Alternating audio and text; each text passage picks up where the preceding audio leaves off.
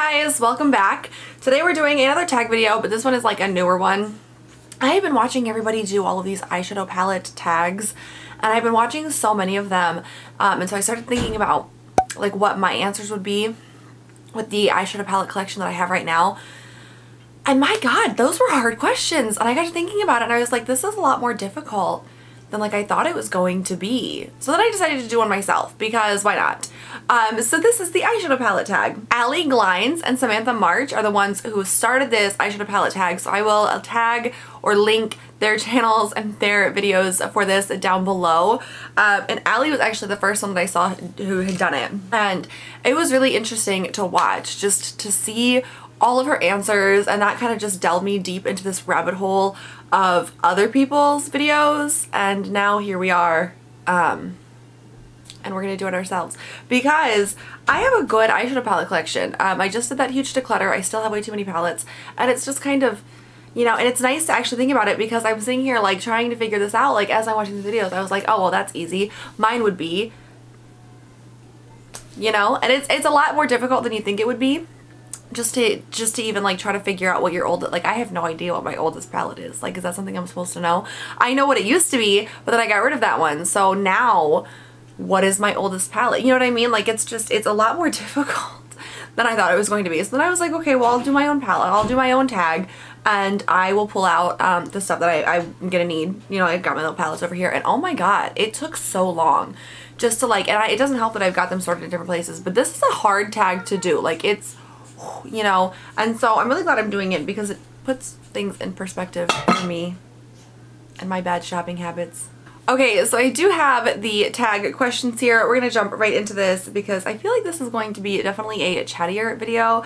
If you like this video, make sure you give us a thumbs up, and if you have done a video like this on your own channel, link it down below or let me know down below and I can like click on your little username, because I'd be really interested to watch them. Like I said, this has been like what I've been binging the last couple of days, and it's really fascinating. So I'm going to start with my newest palettes. Now technically between subscription boxes this month and a mystery box that I bought, I have a few. So I've chosen to showcase these. These are the Huda Beauty Obsessions. I got Ruby Obsessions and Emerald Obsessions. Both of these came in the Huda Beauty mystery box, which I am not doing a video on that box, but I did do an Instagram post, or I have got one that I'm going to post. I don't remember if I posted it or not already, but that'll be on my Instagram, which is linked down below, to show like the full contents of the Huda Beauty mystery box. I bought the large one, I think, and it came with 3 palettes. These are 2 of them, but I'm really excited about these, honestly. I love these. I think that they're so cute. I'm actually like one of the Huda Beauty, the neon pink Obsessions is what I'm currently using. I feel like, oh no, I'm just touching them all. Is currently the palette that I'm trying to pan, and I think that these definitely make it a little bit easier because the pans are smaller. It's only 9 shades. I love the monochromatic-ish look. They aren't like as monochromatic, I don't feel like, as the Colourpop ones because they've got a few different shades in there, but I don't know, they are pretty similar. I really like these though. The quality is beautiful. They're tiny, so they're really easy to travel with, and this is kind of my newest palette. Like I got them this month, but I also got a few other ones, but I didn't actually like, go out and purchase any of them. Anyways, this is the newest one. I love these though. I've got a whole bunch of these. Luckily, I got these in a mystery bag and I did not already have them, which, woo for me. So that's exciting. And those are my newest. My oldest palette, here's the thing. It used to be that Urban Decay, that like sustainable shadow box palette. And I got rid of that one. I was going to try to pan that one. I used it for like a month or 2, and then it did not go well. It was just so old. Like that was literally probably 11 or 12 years old, if not more. And it just it didn't work right. So the one that I think is the oldest that I have right now, and if you guys are able to like go back on Instagram and prove me wrong, please don't. I'm doing my best. I don't know the facts or the dates, so this is all just a big guesstimation, but I'm pretty sure my oldest one now would be the OG Naked. I got this, I think, when around the time it first came out, which is surprising because I feel like I haven't used it very much. The Urban Decay used to be like, they are my favorite brand, but they used to have like a lot edgier stuff, and I know Urban Decay Naked is kind of what like set off this whole neutral movement, and everybody was obsessed with this. It sold out everywhere. It was so freaking hard to find. But I managed to find one and I have used it a lot. Like I definitely have dips and stuff going, but I was also doing much simpler eye looks back in those days. And I don't know why I don't use it very often anymore, but I'm pretty sure that this is my oldest because this is definitely, it's one that like I cannot get rid of. I refuse to. There's so many memories here. And this is definitely one of the, Urban Decay was the first like higher end brand that I purchased, but that was also in like high school. And I'm pretty sure once I graduated high school, because I don't have any of those palettes left anymore, that the one that I decluttered was the last one, but I'm pretty sure that this is the closest that I would have to that time period. I don't know. When did this come out? I don't even think they make this one anymore. Didn't they discontinue it? It's old. But I love it and I can't get rid of it because it's old. The next question is your most expensive palette. So here's the thing. I'm gonna link the palettes down below that are still available if you're interested in them, by the way. I forgot to mention that at the beginning, but I will be linking the palettes that I'm talking about down below if they are still being made. So here's the thing with the most expensive one though. I don't keep track of the prices of like what my makeup costs. Like I used to do that in my spreadsheet and I don't anymore. So this is a total guess. I went through a whole bunch that I was like, well, these were on the more expensive side. And the highest number that I was able to come up with was 60 bucks, which I have quite a few eyeshadow palettes that cost me $60 and I don't know why. Like it's not necessarily that I paid for that, but like that's the price tag and like I don't know why that's a thing. But so I picked one of them. I know I've got a couple, I just picked one, and that would be the Anastasia Beverly Hills Norvina collection. This is volume 1. I have also got volume 2 and 3.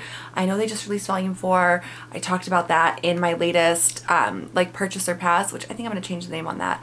Anyways, I'll link that video down below if you're interested in that. Broke a shadow. I am not 100% sure like if I'm going to get that one or not. Here's the thing. I had these all stacked up on my little thing here, and I had kids run through here and knock them all over. That was E2 too. That was like a matte orange shade. I need to like dump this somewhere. Oh, the travesty. Does that count as using it up though? No? I'm gonna count it. This, I believe, like, so I'm pretty sure that $60 is my most expensive palette. I have a couple of these and then I have a couple more I'm completely blanking on. I pulled all these out last night.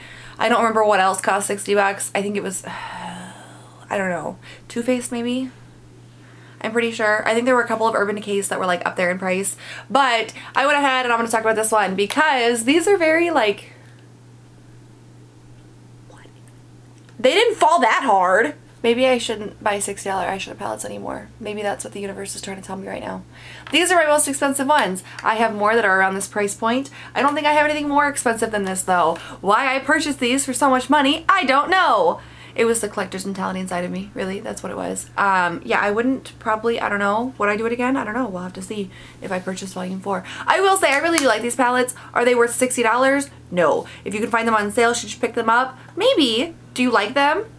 Is this, I mean, like, there's a lot of shades in here. The formula is very nice. Not as good as the regular Anastasia Beverly Hills formula, but it's pretty good. I actually like them. I love the vibrant shades. I love the different finishes. These palettes make me excited. Like, this is what I like in a palette, but I'm also kind of over these oversized palettes, and I'm liking more of like those little mini 9-pan ones. So, meh, I don't know. I'm torn myself on these. I have no idea. I'm a little bit more upset now that 2 shades have fallen out, but I have no idea. So, or the next category is your most affordable palette. Once again, I don't know exactly how much all my stuff costs. I don't know like the retail pricing of it all. I'm almost positive that the Colourpop 9-pan palettes are my most affordable ones because these are $12. I do have a ridiculous amount of these, especially in the monochromatic format, but I'm pretty sure that these are my most affordable ones. I did have, there was something else that, oh, the Morphe palettes are also, the smaller ones are also around $12. But I figured I would showcase these because if you're looking for affordable eyeshadows, this is the way to go. I love the monochromatic ones. They have got like little neutral ones. They've got like little, they're not all monochromatic, but I'm obsessed with these. The formula of these is so good for 12, like even if it was more expensive than that, I'd be down for that. But I love Colourpop because they're so affordable. The formula is amazing. They come in such cute packaging. The other ones, they do have a couple that come in cardboard packaging, which I personally prefer because it's easier to recycle, but I know a lot of people prefer like the hard plastic because it feels nicer. I don't know. I freaking love these though. And these are magnetic, so if you want to like depot them into something else, it's really easy to do. I accidentally did it yesterday when they fell. This one fell and opened up. Who let me do this? Who? Anyways, these are the most affordable ones I'm pretty sure that I own. I don't have a lot of drugstore eyeshadow palettes because I have yet to find something that the quality is like, I do not have good luck with drugstore eyeshadow palettes whatsoever. I've tried so many of them. Like, I really miss the days of like the Wet n Wild 8 pans. Do they still make those? Because those were worth it. Those were like $5. I wonder why I got rid of those. I did really like them. The next category is your everyday palette. So I don't really have like an everyday palette because I use different palettes all the time. And I typically use like whatever's in a project pan or whatever my number generator picks. So it's not like I'm just constantly reaching for something. But I have noticed though that if I don't have anything picked out and I've got to do my makeup in like a really big hurry, or if I'm going on a trip and I just need to grab something, there tends to be one palette that I go for time after time after time, and that is the Urban Decay Naked 3. I don't know why. This just seems to be like my go-to because it's all neutrals. It's a very easy to work with, and this just seems to be like, which is ironic because I'm not the biggest neutral fan, but this is just so like, regardless of what I have planned, regardless of what's going on, I can put together a look with this. And if I do want to add some color, I just grab like a single eyeshadow or a cream eyeshadow, toss it in my bag too, and this just is my go-to. I've gotten some pretty good use out of this too over the years. You can tell that I really love the shade that the name was scratched off of, and the other one, I think that's Dust, I don't know, but it's a really good palette.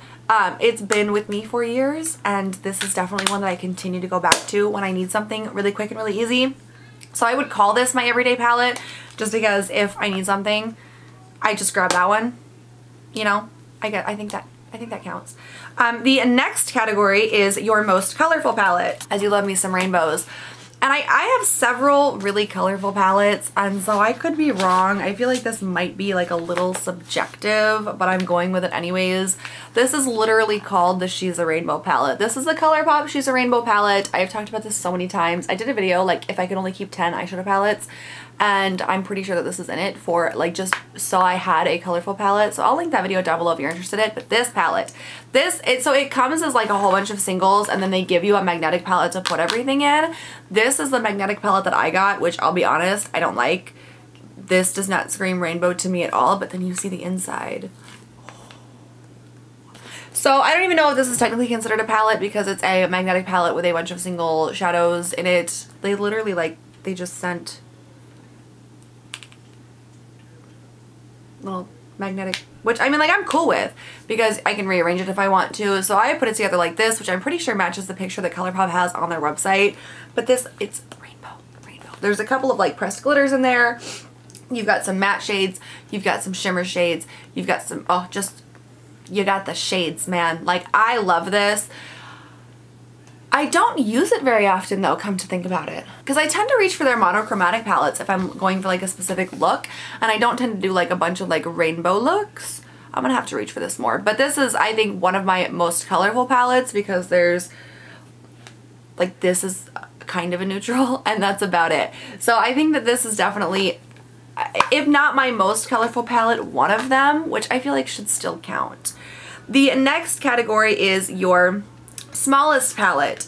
I don't know, like, so I consider anything that has more than one shadow in it a palette. This one has 5 though, so I'm assuming that this counts. This is the Natasha Denona Mini Lila palette.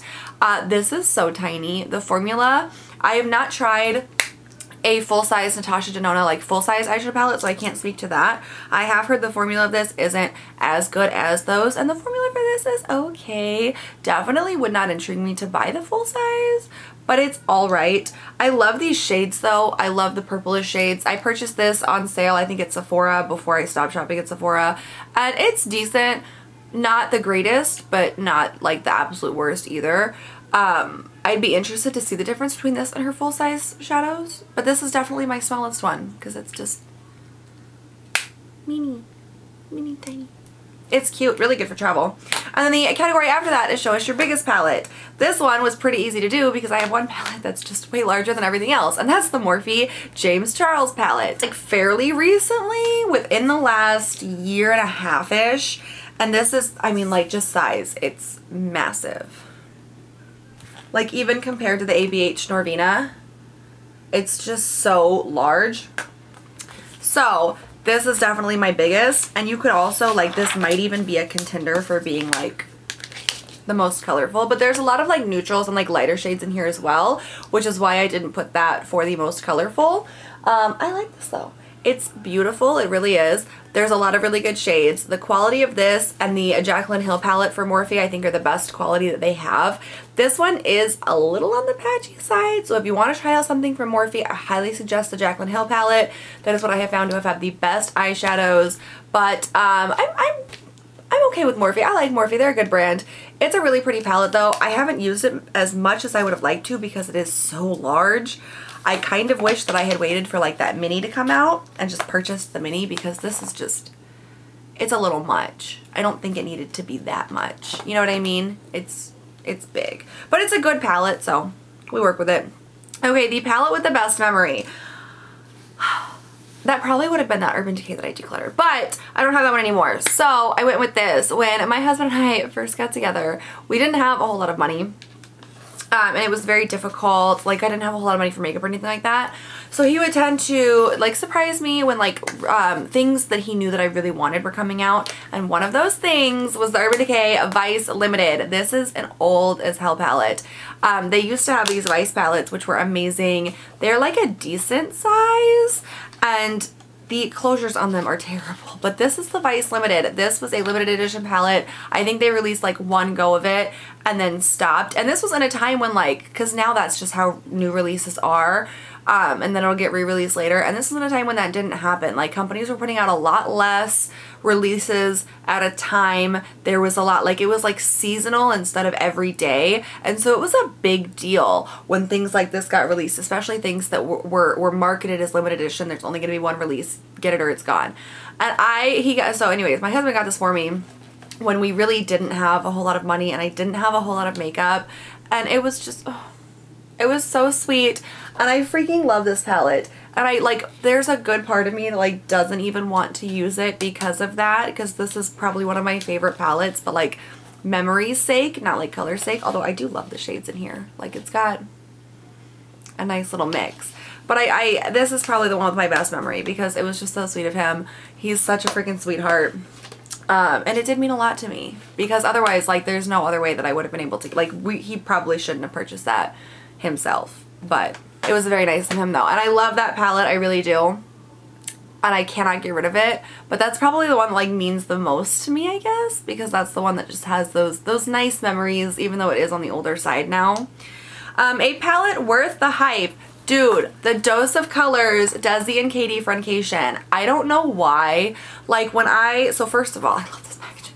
This is amazing. And second of all, when I look at this palette, I'm like, ew, why? And I don't, oh, you guys, like I was one of those people who did not believe that this was, I mean, I'm sure it was good, you know, but like look at it. It looks boring. I freaking love this palette. There is so much that you can do with this.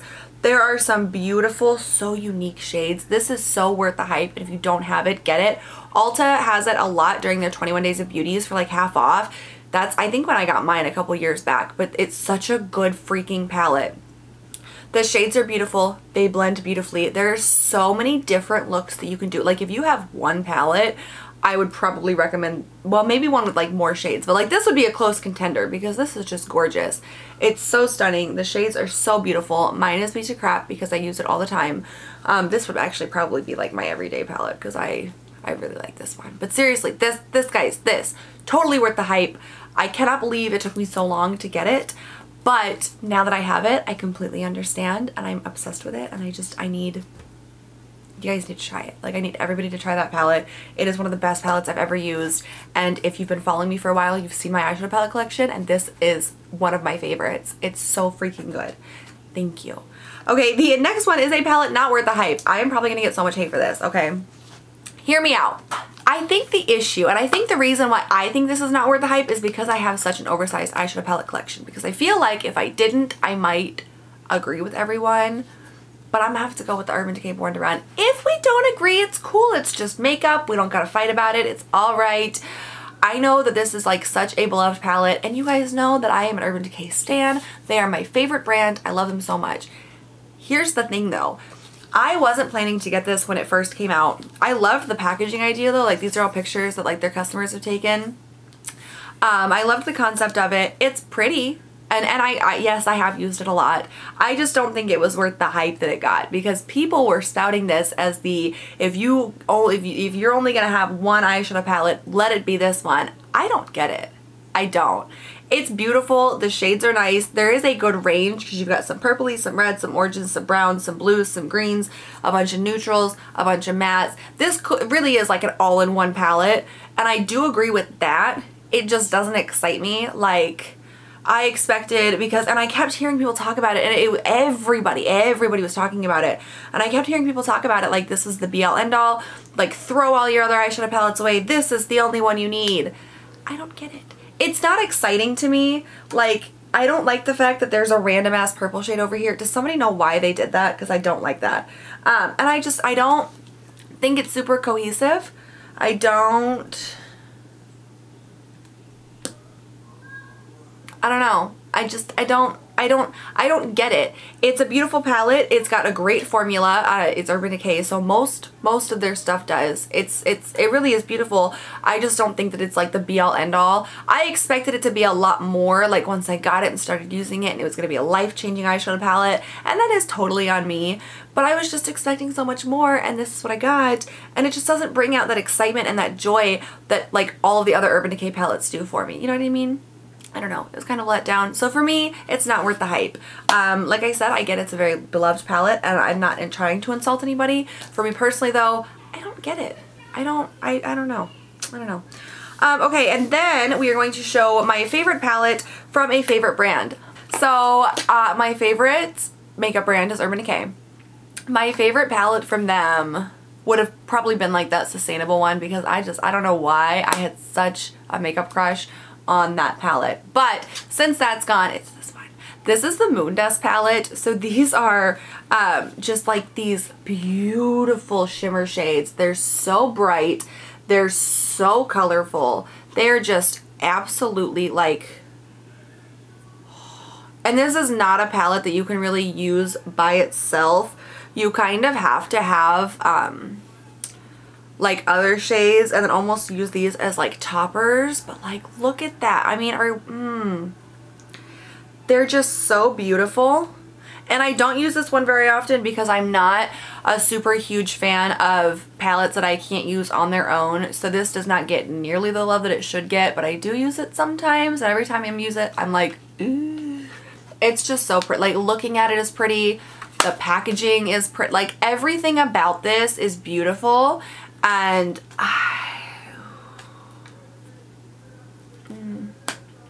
this is, yeah, that's my favorite. The last palette that we're going to talk about today is my most used palette. So to figure this out, I actually went through my makeup inventory and figured out which palette had the most pans in it, which I don't really know if this is entirely accurate, because like that Born to Run looked a lot more used than this one. But this is the palette that I own that has the most pans in it as a single palette. This palette has 3 pans in it, at least that I've written down. I could be wrong because there could have been pans that I just didn't write down, but this is what I'm going with. This is the Smashbox Cover Shot Petal Metal Eye Palette. I freaking love this palette. It's so tiny, and yes, it is neutrals, but it's so beautiful. I know that this was in a project pan for a while. This shade, this like red shade right here, I die for that.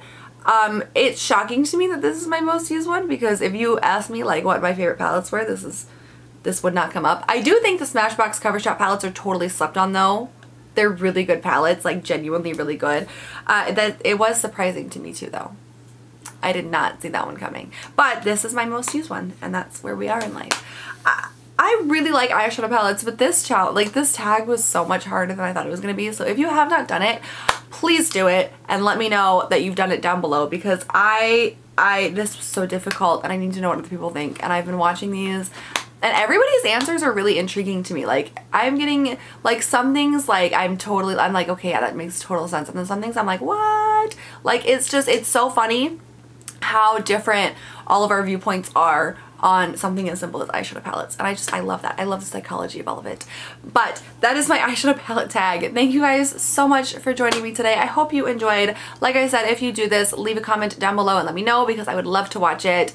Please make sure you give this video a thumbs up if you enjoyed it, and make sure you hit that subscribe button if you'd like to see more of me and my sad broken palettes. Thank you guys so much for joining me today. I will catch you next time.